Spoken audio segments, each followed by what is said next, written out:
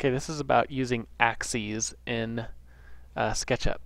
What an axis is this green line is an axis, this red line is an axis. You can see it says red axis, green axis, and then blue axis. The blue axis is the vertical one, green is the depth one, and the red one is to side. And when you draw, let's take the pencil, it's a black line if it doesn't align with any of the axes. In case you're wondering, AX-eeze is the plural for axis. But every once in a while, it'll kind of snap into this green, or snap onto red, or even blue. Sometimes if your axes are lined up, it'll be very hard to snap onto one or the other. But anyway, now let's say, well, let me just show you some tricks. For one thing, if you snap onto an axis and you want to make sure it locks so it doesn't lose itself, you just hold shift once it's locked on, and now it won't let me do anything but the green axis. Let go of shift, it'll do whatever. Hold shift, it locks in. Same with any other axis. And that way if I want to make sure it's blue, hold shift.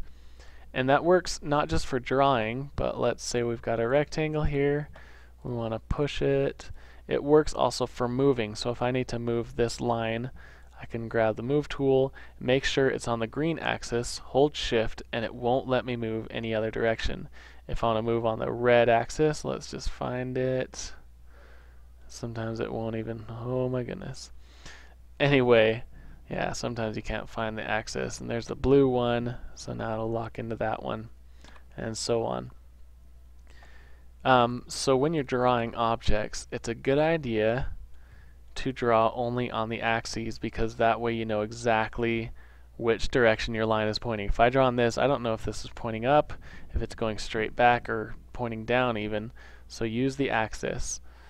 So I can just put it on the axis and then specify a length.